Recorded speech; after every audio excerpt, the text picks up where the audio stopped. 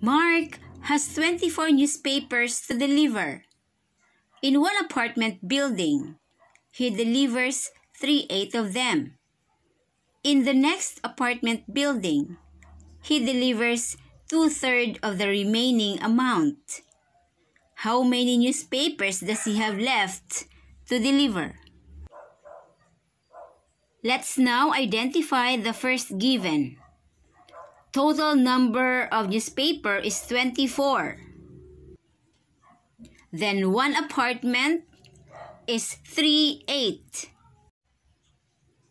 Next apartment is 2/3 or 2/3 of the remainder. Question: how many newspapers does he have left to deliver?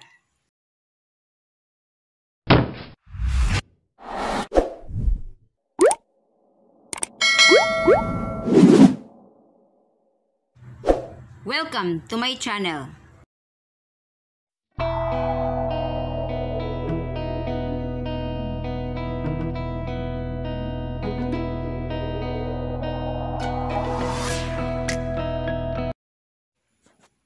We will now start dividing 24 units by 8 because we will identify first the 3/8 of the first apartment. Since 24 units when divided by 8 is 3, meaning we have to group the 24 units by 3. Let's now see the process.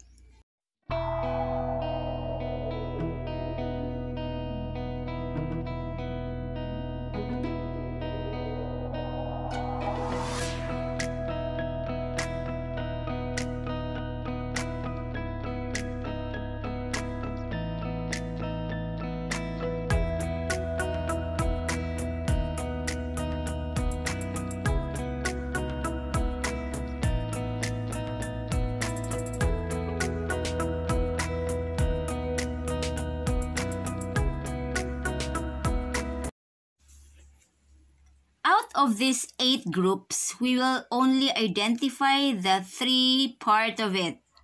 And later, we will be counting the units under this 3/8. Let's now count the number of units indicated above. 1, 2, 3, 4, 5, 6, 7, 8, 9. There are 9 units, meaning in one apartment building, there are 9 newspapers delivered.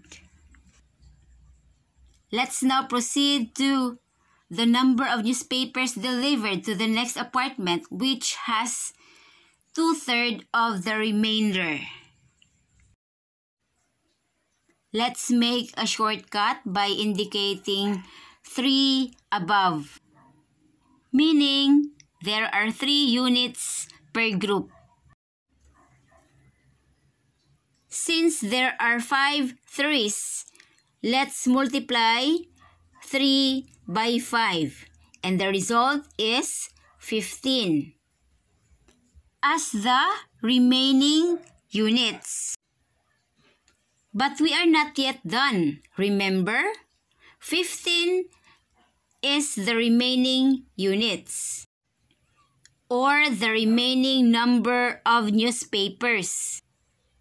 We are not yet done because we have to look for the 2/3 of the remaining number of newspapers to be delivered on the next apartment. Let's now divide 15 by 3. And the quotient is 5. Meaning, we have to put 3 bars with 5 units each.